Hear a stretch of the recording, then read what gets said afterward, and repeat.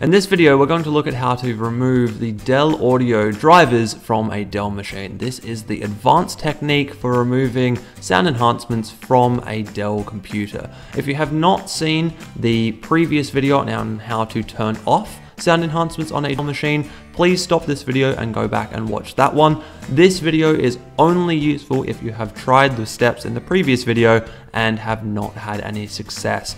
If you try all of those steps and your Edison is still not programming, you then need to come back to this video and go through these steps to completely remove Dell audio from your machine and drop back to generic Windows drivers. So if you have watched that previous video, you should have ended up here, sitting in Dell audio with your speaker enhancements still turned on even though you tried to turn them off. Now, to get rid of these, as I mentioned just then, we are going to completely uninstall Dell audio from this machine. So the easiest way to do this is we're going to back out of Dell audio. We're going to come back to our control panel. I'm going to head back to control panel home, which is in the top left hand corner here. This time we're not going to view by category, we're going to view by large icons and head to the device manager. So in the device manager, you'll get this nice little pop-up and you want to head on down to sound, video and game controllers. In here, you'll see display audio, Realtek audio, and then anything else you have set up. And in our case, we want to go into Realtek audio, right click that and go update driver software. Now it's going to ask you if you want to automatically search for updates or browse the computer. You want to browse the computer and then say, let me pick from a list of device drivers on my computer. Now in here, you can see high definition audio device. This is the generic Windows device or audio driver for any audio device. And then you have this Realtek audio. Now Realtek audio is actually the thing that is sneaking these Dell audio drivers onto your machine. So we want to go over to here and select this high definition audio device and say next.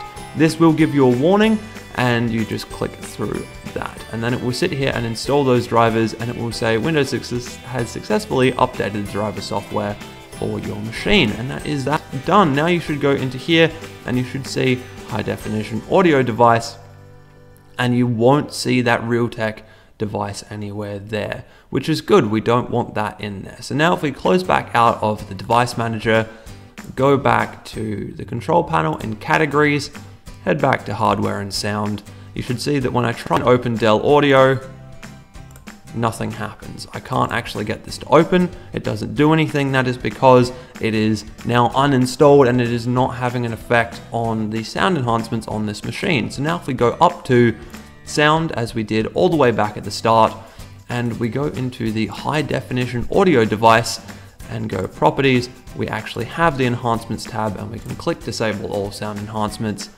and that now has all of the sound enhancements for this machine completely and totally disabled. There is one final thing that we need to do here, and that is to make sure that high definition audio is the only thing that ever runs with this set of speakers. So I also should actually set that as default because that is the audio jack on the machine.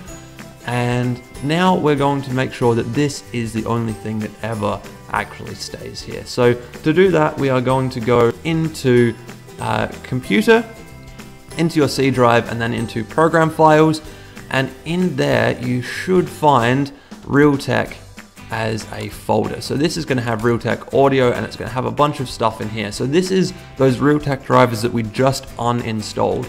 But what we want to do is come back out to the program files, right click on this Realtek, go into properties, and then go into security. Basically what we're doing here is making sure that this Realtek folder can't then reinstall itself and reinsert itself over top of those Dell audio drivers, over top of those Windows drivers that we just put in. So now we go into the security tab, as I mentioned, go to system, and then we need to go edit. So in here, we want to go into system and we want to deny all of the permissions for this and then hit OK. So we're denying permissions and that is exactly what we want to do. And then we're going to close back out of here and you should see that it is now denying all of those permissions. So that means that the system can no longer actually do anything with this, and it means that the system can't access this folder anymore, and it will not be able to reinstall those drivers. So there you go, that is what you need to do to completely remove the Dell drivers, the Dell audio drivers from your machine and have Edison working properly.